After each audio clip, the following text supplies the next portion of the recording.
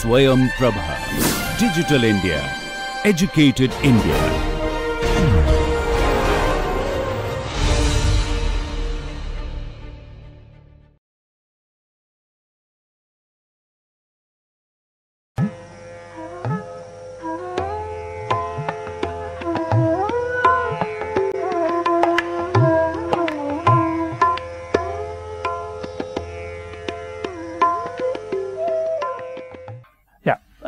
Welcome to the course on supply chain management.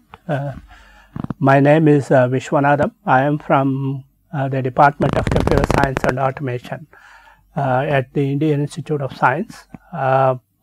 So today we will start with the first lecture, and you will see a picture on the slide that is the Ford assembly line, which started in 1913. That is exactly 100 years ago. And in fact, the Ford supply chain is the precursor to all the supply chain management, and it has basically revolutionized the industry in the United States and also United States economy.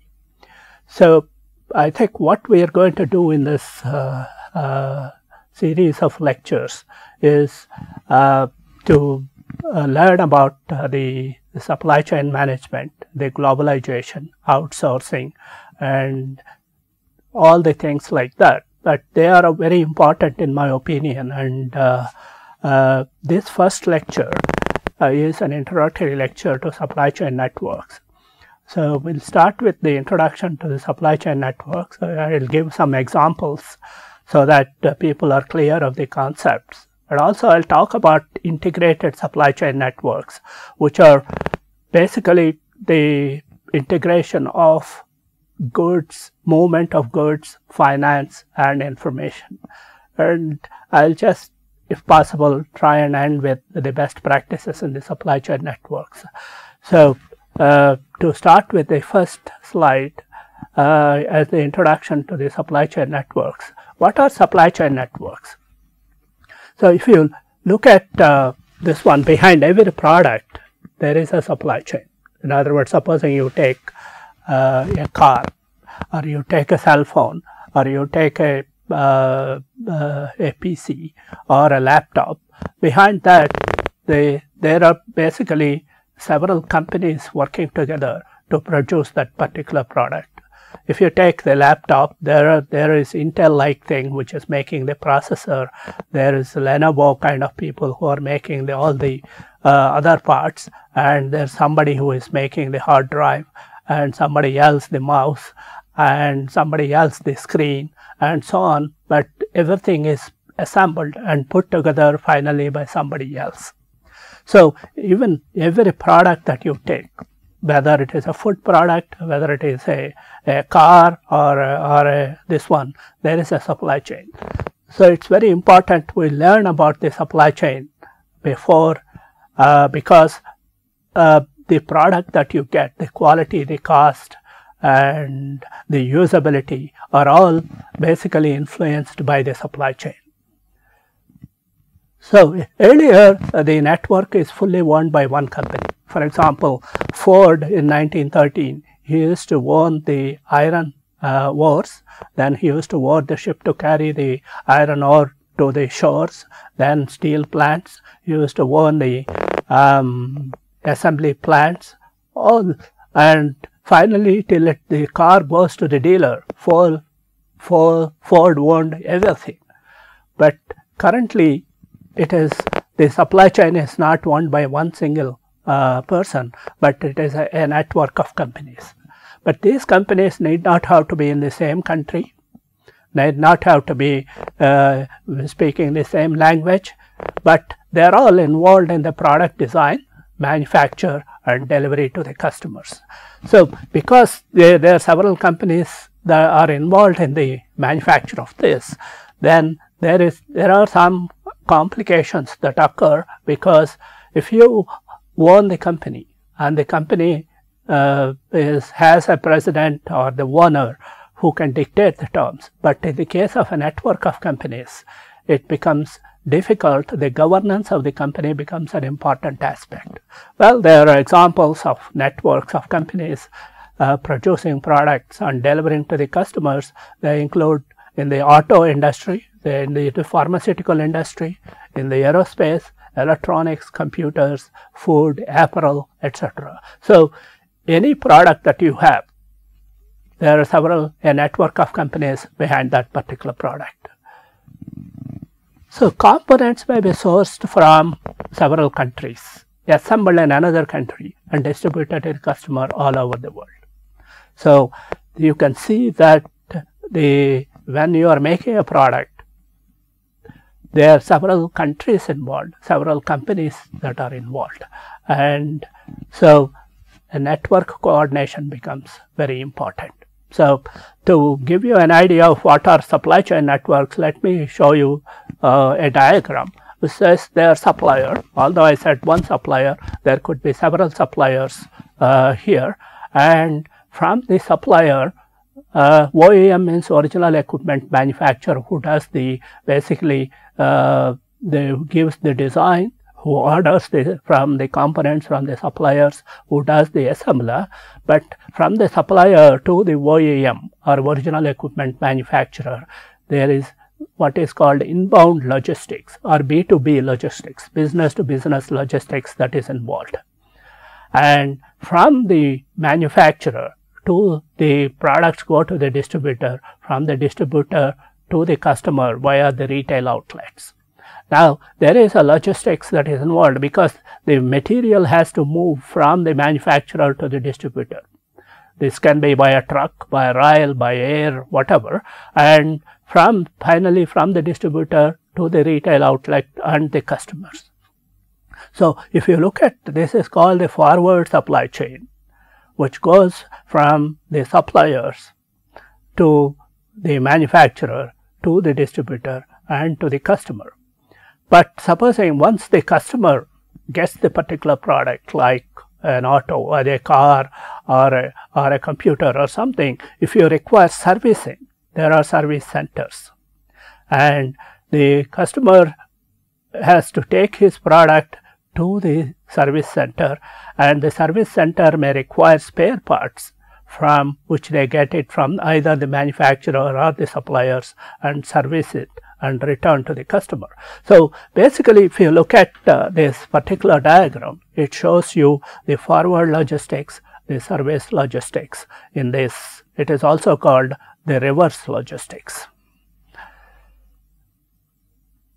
Let us look at some examples in this. For example, we have an industry supply chain where if you are a customer sitting at your PC, looking at your website, if you want to order, say, a laptop, and then you go to the website and you go to Dell or you go to Lenovo or any of the company websites and start ordering the process. Once you order, you pay the money through your credit card. Then if it is available in the warehouse, then it is supplied to you immediately. Well, supposing it's not available in the warehouse, then it has to be assembled. In other words, depending on the configuration of your PC or depending on the configuration of your car, it may have to be assembled to order, and it is assembled and then delivered to you.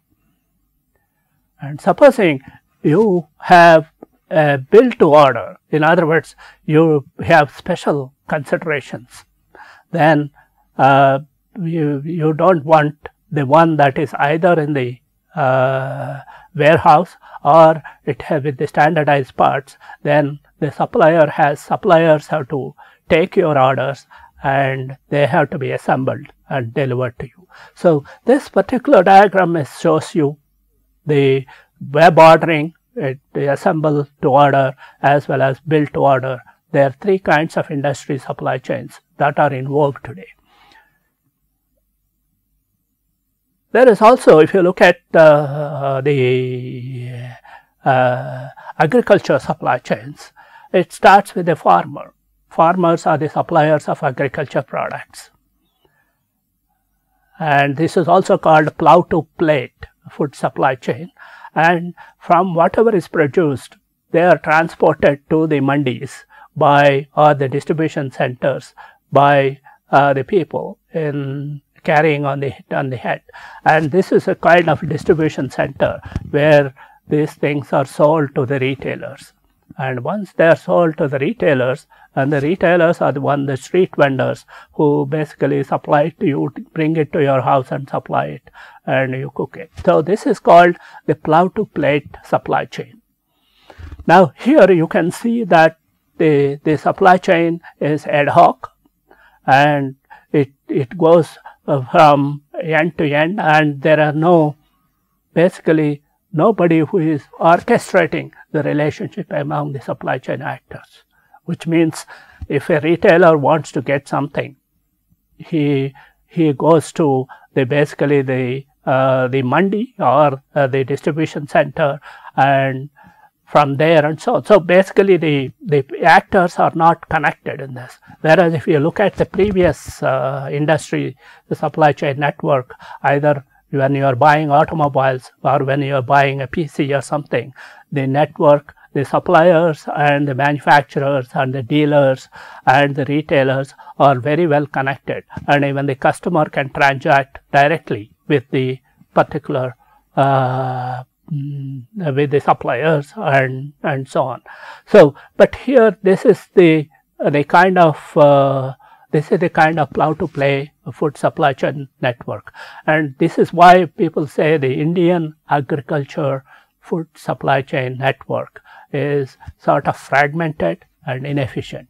It's inefficient because it's not connected among all the players are not connected, and there is no ordering system here. So if you take a global supply chain network where for example, if you take a PC or a car, then there are these what are called the suppliers. They are either in India or in China, and they are what are called inbound logistics players who basically take the material from the suppliers and supply it to the manufacturers. So in the manufacturing hubs, it can be in China, Eastern Europe, or this one. Basically, in the manufacturing hubs, they assemble whatever they get from the suppliers, and then it goes to the industry inventory hub or the dealers or the distribution centers, and finally it goes to the retail. So the retail is the one that is in the US. Most of the global supply chain networks, the retail is on either in Europe or in USA, and the tail end of the supply chain, that is the suppliers, are in Asia. And there is a lot of logistics that is involved because there is the material movement that is involved from the suppliers to the assemblers to the distribution centers and to the retailers. And in the global supply chain network, there is lot of material movement that is involved, and the logistics players called the third party logistics players, UPS, DHL and several others, have a large role to play. So if you look at global supply chains, there are two kinds of globalization. One globalization is what we call horizontal foreign direct investment. FDI means foreign direct investment. MNC means multinational companies. So in a horizontal foreign direct investment, MNCs duplicate the same activities in multiple countries. In other words, if they have a factory to manufacture a car in Japan, they will just come to India and then have the same kind of factory here, and that means they require the same components either imported from Japan or some other place, or they have to duplicate even the suppliers here.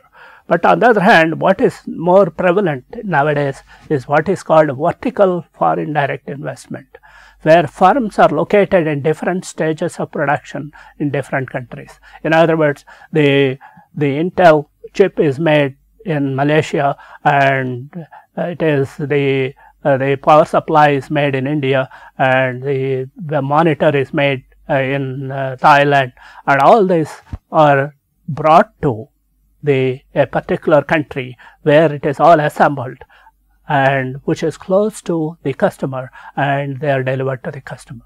So, vertical FDI is basically components or assembled components are made in various countries and they are assembled in a particular country. This is the regular outsourcing phenomena that happened in the vertical FDI. So, the basic difference between the two is the horizontal integration always occurs at the same stage in the supply chain. In other words, if you are manufacturing something in Japan, you will come and do the same manufacturing process, the same manufacturing this one in India. But on the other hand, in the vertical integration always occurs in the stages of the supply chain. What are the stages? The stages is the suppliers, that is they make components, auto components, or the assemblers, they assemble things, the logistics providers, they move the material from one company to another, and so on. So, basically the vertical integration or vertical globalization is the one that is happening nowadays, and it is much more interesting to study the various optimization and performance studies in vertical globalization. This particular slide is an important slide because it shows you what is called a multi-tier supply chain network.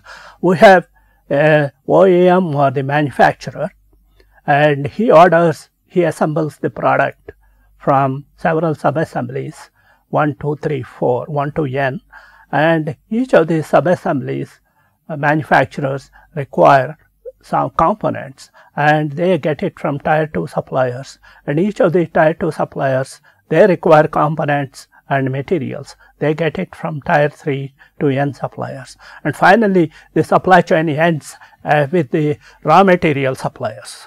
So, there are several levels of the supply chain here, but usually the manufacturers worry about tier 1 suppliers, thinking that tier 1 suppliers will worry about tier 2 and tier 3 and so on.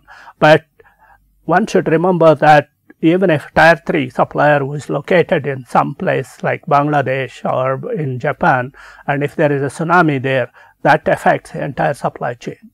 So, this is called, that is why it is important to map the multi-tier supply chain, where all your players are there. Supposing a supplier in one of the countries his bank fails, so he cannot supply the products because he does not have funds. So, then the supply chain also gets affected. So, it is important to monitor the economic, physical and other environmental factors of all your suppliers and have a map of all this, some kind of an Excel sheet where all your players which you are supplying to you are and their locations and their addresses, their banks are all known to you.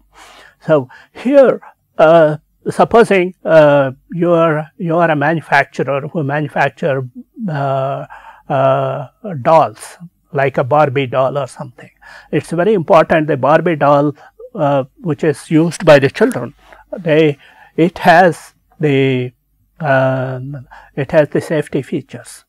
So, supposing they use a paint on the Barbie doll to show the color, and the paint has lead content in it. If the lead content is more, then if the child licks the paint and puts the Barbie doll in the mouth, then it could be poisonous.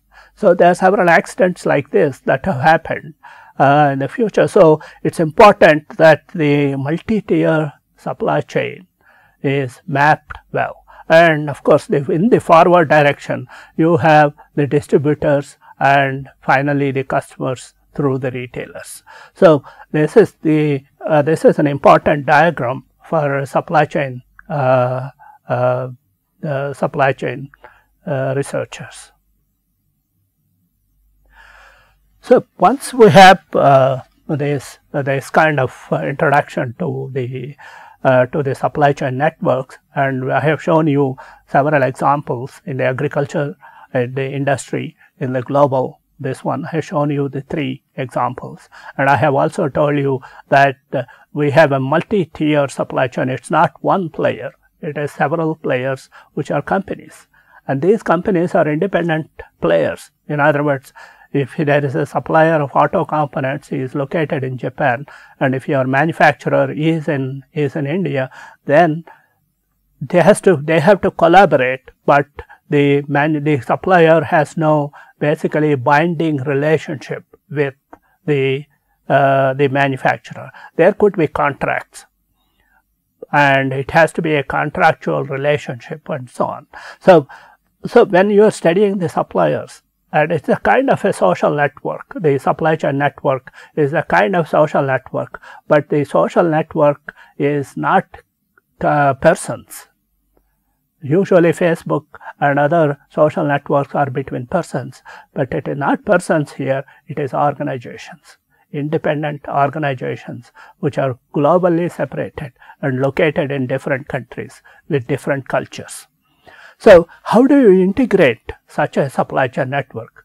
And if you look at the previous diagrams, there are 3 flows that happen in a supply chain network. First one is goods flow, that is the material flow.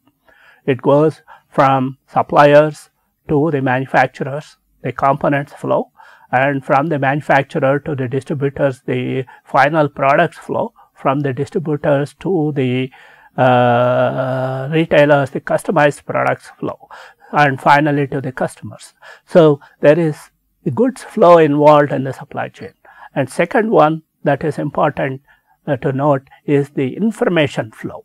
So we have the information flowing exchanged between all the partners, either through faxes or through internet or through telephone calls or through videos, whatever. There is an information exchange that happens among all the players in the supply chain. And the third one, and the most important one, is the finance, because unless money is paid, nothing moves.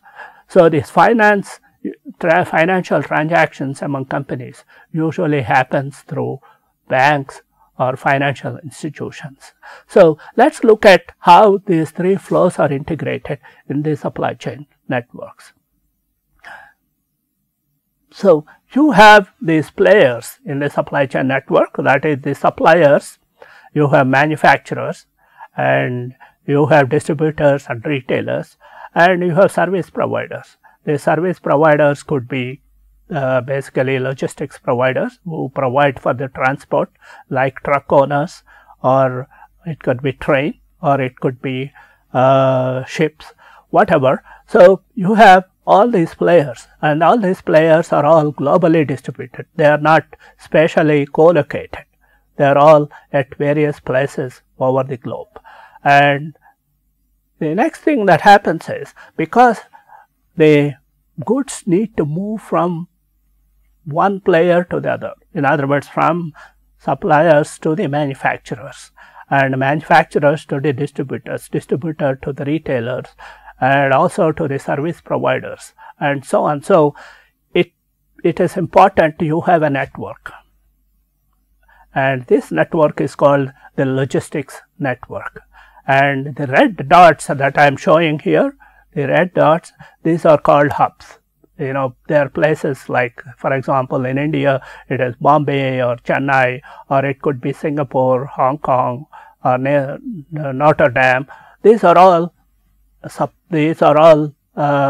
ports or supply hubs, or there could be air hubs, or there could be train hubs. For example, India, they are building Nagpur as a hub between the various places.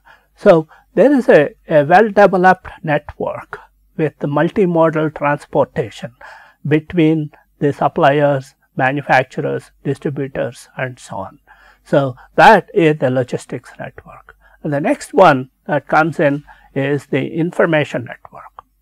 I mean, this is the Web 2.0, that where either they are all connected to the suppliers, are all connected through various means, informationally connected. So basically, with the supplier need to send an information, or the manufacturer has to send an information, either the product or the financial information, he could do so immediately using this one. These are all secure transactions over the web. And finally, there is a web connectivity among the banks of these various players. In other words, money transfer can happen, and so it is very important that the finance banks are connected, because the supplier, before he just gives okay to ship the products to the manufacturer, he needs to have a money guarantee. In other words, he may not have all the money that paid to him before he ships, but when the manufacturer receives the particular shipment, then the supplier needs to get paid. Now, what is the assurance? He gets the assurance from his bank. His bank gets the assurance from the manufacturer's bank. These are called letter of credits. So, these kind of financial transactions and also insurance transactions have to happen in the supply chain, and that happens through the financial network. And so, once you have this network, you can divide this integrated supply chain into 3 sub-networks. The first one is what we call the demand network. The demand network is basically depending on the customer demand that you have. The customer demand always occurs through the retailers, and the retailers are going to order depending on what their requirements are from the distributors, and the distributors means they have a warehouse where these particular items are stored. And the second one is what we call supply network, where you have the suppliers supplying to the manufacturer, and this particular network, depending on the manufacturer's requirement, the suppliers supply, and there is logistics that is associated with it. It is called B2B logistics or business to business logistics. And the logistics that is involved in the manufacturer to distributor to retailer is called B2C logistics. And finally, the third network, which is also a very important network, which basically connects the suppliers, retailers, manufacturers and others, it is the service providers. These could be service centers, as I said in the previous slide. These can be repair centers where the suppliers supply the spare parts for the repair of the particular products of the customer. So, you have this network and then the 3 sub-networks for this.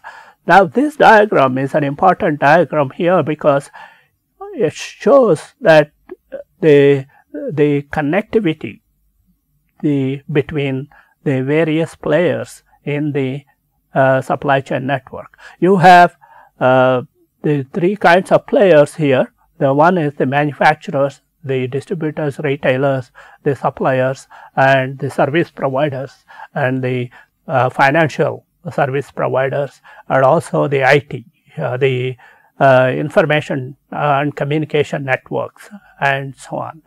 So, the next slide will see we'll analyze this particular diagram. There are 3 flows. As I said, the first flow is the goods flow or the material flow between all the partners. Now, the logistics network provides a streamlined material flow between all the partners. It's very important that the time that is taken to supply this is low and also the cost, because if the time is high, that is, then the manufacturer has to keep what is called safety inventory. So, because of that, what you need to do is your logistics network has to be streamlined and the lead times has to be reduced. And the lead time is reduced, that means the quality is high as well as the cost is low. And the second network is the communication network. As I said, it provides information integration between the companies in the supply chain network. And this information that is transmitted could be the ordering process, or it could be the information regarding the status, or it could be the information regarding the requirements and so on. So, it becomes, or it can be information regarding the funds flow. And finally, the financial network, it connects all the institutions providing the funds, letters of credit, insurance and so on. So, basically these are the three sub flows that happen, and these are the three networks that facilitate the flow of the goods, the information and the finance in this. And there are three sub-networks, as I said. One is the demand sub-network. It has manufacturing, distribution, retail, logistics, finance. And here there is what is called perfect delivery. Perfect delivery is what is called Six Sigma delivery. Six Sigma is if the customer makes an order and there could be several things which can make him unhappy. First one is there could be a defective product, or the product could be delivered late, or it could be there are several other kinds of things that can happen with this, that could be delivered to the wrong person and so on. So, what is important is the perfect delivery, which is called Six Sigma. That means the defect should be less than 1 in million. The second one is supply chain sub-network, where it is a business to business network with the suppliers, manufacturers, and they are what are called inbound logistics players, financial institutions, freight forwarders and so on. This is a huge network. That is because the material that flows between companies is, it is an orderly flow. It is a huge flow. It has lot of financial implications in this, because the flow has to be at the right time, at the right place, and it depends your production times and the production capability depends on this particular sub-network. And finally, you have the service sub-network, which connects consumers with suppliers and manufacturers, after sales service centers and so on. So, basically the three sub-networks which I have shown earlier, that is the demand sub-network, the supply sub-network and the service network, are the three features of this particular supply chain network. And if you are talking of what are called processes, business processes, there are three business processes in this. And the first one is procurement. Procurement is sourcing raw materials and components from suppliers. See, it's a vendor and logistics provider selection, delivery scheduling and inventory management. These are all the issues associated with procurement.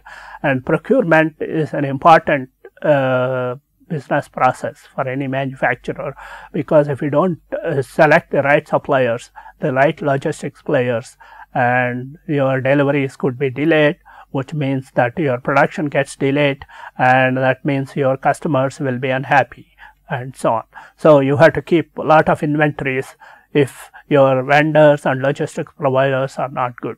So, the selection of the vendors and the sourcing of raw materials, it is not always the cost considerations that matter in the procurement.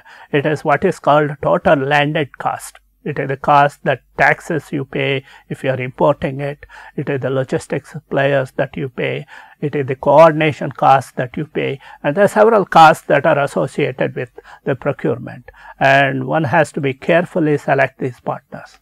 And the second one business process is manufacturing. This manufacturing could be in a single location, or it could be geographically distributed. It means that you have basically companies like Flexatronics. They have a factory in Chennai. They manufacture cell phones, or they manufacture various other things like laptops or so on. But they are all, it could be in single location, or it could be a multi-plant location. In other words, part of the product is done in one location and it is shipped to the other location and so on. So, this kind of thing happens in apparels. For example, in the apparel industry, we will see this particular example in more detail in the later lectures of this course. And finally, it is the distribution and retail. In other words, the customer is served through the retailers, and the retailers are served through distributors, and distributors get their products from manufacturers. So, it consists of packaging, transportation, warehousing, and sometimes the manufacturer can directly ship to the retailers, or it can outsource to a third party and so on. So, basically whatever happens in the supply chain, but as we saw in the multi-tier supply chain diagram, there are three processes of procurement, manufacturing, distribution and retail are the three business processes here. Now, let us look at the finance supply chain. Here what happens is you have basically these 4 or 5 players, that is the suppliers, manufacturers, retailers and distributors. The material flows from supplier through the customer. In other words, as the material flows, value is added to the particular product, that is the supplier to manufacturer, manufacturer to the retailer and retailer to the customer. But what happens to the finances? So, the movements of documents and goods happen in the forward direction. So, there are things like demand forecasting, how much of the products the customers want and so on. And also there is what is called just in time manufacturing, where you do not want to keep any inventory. If you keep inventory, inventory costs money. So, if you want to reduce your cost, then it is necessary that you keep as much less inventory as possible. But if you do not keep inventory, then your basically your production or your supply chain can be disrupted if there is any problem. Let's say supposing some machine failures, some truck failures on the road, these kind of disruptions can affect your supply chain. So, some amount of inventory is needed, but too much of inventory means too much of money inside, and also there is a lot of obsolescence costs. On the other hand, the financial supply chain goes in the reverse direction. You know, it is the supplier who puts the money first, but when does he get the money back? He gets back after three months. But the retailer sells to the customer, he gets the money first, and it moves backward. Retailer to manufacturer and manufacturer to the suppliers and so on. So, the cash flow forecasting becomes very, very important in the financial supply chain. So, it is important to see that the goods move in one direction, forward direction, and the the funds move in the backward direction. So, we have seen so far that we have the integrated supply chain. In the integrated supply chain, we have 3 flows, the goods, the information and the finances. We have 3 business processes. We have 3 sub networks and so on. Once we have seen all this, but how many players are there inside the supply chain? If you are looking at a 30,000 feet view of a supply chain, looking from this, you have suppliers, and how many suppliers? They are scattered all over the world, and depending on that, if you take auto manufacturers, there could be 4,000 to 5,000 suppliers, and there are logistics players which are business to business or business to customer kind of suppliers. Business to business is large amounts of goods are transferred. that is between suppliers and manufacturers and so on. Business to customer, it is small amount of goods are transferred because the customer orders are always less in quantity compared to the factory orders. So, they are logistics players. How many logistics players? Because each supplier, when he supplies to manufacturer from his own country, he has his own logistics players. So, there are several logistics players from each country in this. There are contract manufacturers who basically supply the sub-assemblies or sometimes the final products. The original equipment manufacturers, they are the ones who supply the designs, they select the suppliers, they basically schedule the entire delivery of the particular product end to end, and they are the brand that their brand is the one that is, if there is any problem, they are the ones who get the bad name. And finally, there are distributors and the retailers. So, I mean, if you take any particular supply chain like automobile or even the electronic supply chains, there are basically thousands of players, but you can group them as 6 dominant players in this, and these are all independent companies and they are globally distributed and they are all highly connected.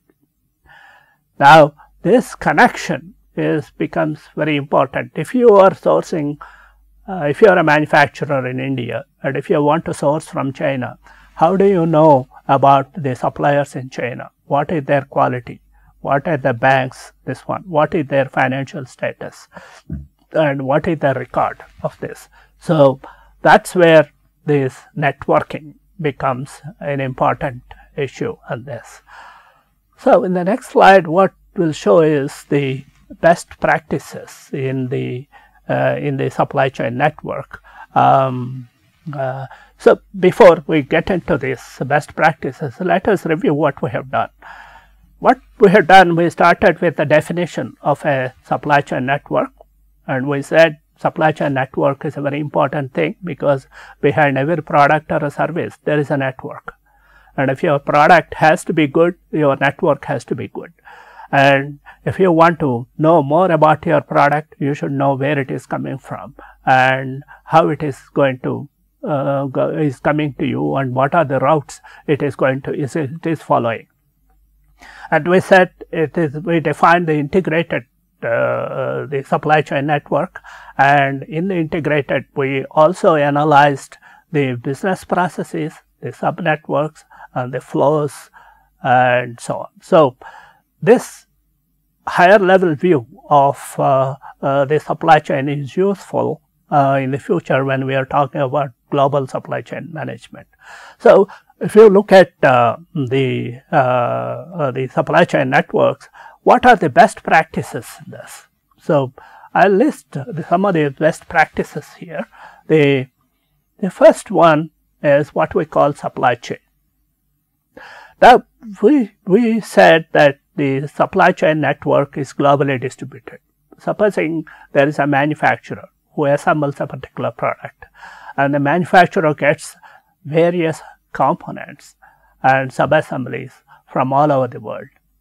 Now, there are uncertainties in terms of transportation, there are uncertainties in terms of weather patterns, there are uncertainties in terms of the political scenarios of various countries and so on. So, what people want is the certainty. If Dell says it takes the money from a customer and it says, I want to deliver within 48 hours a laptop to the customer who is located in Bangalore, then it has to keep its promise. But if it has to do that, then it has to maintain the inventory nearer to the factory. So, at the manufacturer's site, some third party maintains inventory for the suppliers at the manufacturing site. In other words, once the manufacturer gets an order from the customer, then he is going to basically order the components from the supply hub, which is located very closely to the manufacturing site. So, who maintains this inventory? Because inventory costs money. the suppliers. So this is called supplier owned inventory, and the supply hubs are very common in the electronics industry, as well as also in construction industry, because if you are building an airport or building a big construction house, then all the players are going to put all the building materials, the cement and all the electric equipment and all that nearer to the place, so that no delays in the supply, and also there is the reliability of the supply of the particular components. And the second one is what we call modularization. Now, there are two kinds of products. One are integrated products. In other words, the product is made as designed and made as an integrated whole. In other words, if one part of the product goes, then the product won't function.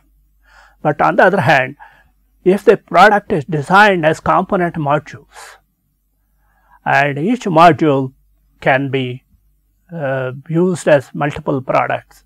In other words, so then if the product goes wrong, then you can throw it out and then replace it by another product. It is basically serves in repair. And also, if people want multiple products with the multiple designs, say if you want to have a hard drive from terabyte to gigabytes to this one, then you can, depending on the customer order and customer financial status, you can basically have the corresponding hard drives. So this modularization of component modules that helps in the basically flexibility. It gives the flexibility to serve the customers. The third one is what we call standardization. So there are some parts, and these parts are standardized so that they can be used in multiple products and multiple models. So standardization of processes, standardization of products is an important aspect when you are dealing with global this one. And finally, there what is called cross-docking. Cross-docking is it when but components are coming from suppliers to the manufacturer, and there are several suppliers who are supplying at from various places in the world. Then they all come together at one place, at one nodal point. It's called transshipment place, and where the goods are sorted, consolidated and loaded onto the outbound trucks. And these transshipment hubs are, for example, Singapore is a transshipment hub in the shipping, where you can, supposing you want to, the ships come and unload their containers from India, from Australia, or from Colombo and all other places, and whatever is bound to Europe, it is put on ships on the Europe. Whatever is bound to US, it is put on the ships of US, and so on. So basically, the transshipment facilities are the ones where the goods are sorted. I mean, there are several transshipment ports which have become famous: Dubai, Singapore, Hong Kong, and so on. So these are called cross-dockings. Cross-docking avoids what is called inventory.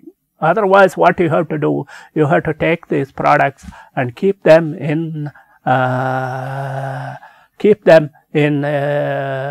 warehouse and do again loading and unloading and so on. So the next one is what we call postponement. So final assembly done adding customer specific features such as labeling and packaging for customer manuals and so on. So the final product is made after the customer order decision. Finally, merge and transit is components are shipped from different production units and warehouses are assembled during transit. So this is done at the airports, which is a very nice way of doing. And finally, there is the collaborative planning, forecasting and replenishment, where the collaborative intelligence of multiple trading partners in planning and fulfillment of customer demands. So you have basically various collaborative between multiple trading partners, and the whole forecasting, everything is done using that. So what we will do is I will repeat these 2 slides in the next class, and we'll take it from there. So to summarize what we have been doing so far is starting from the definition of a supply chain network. We have seen examples of various kinds of supply chains, like from agriculture to industry, from global supply chains and so on, and we have seen their importance.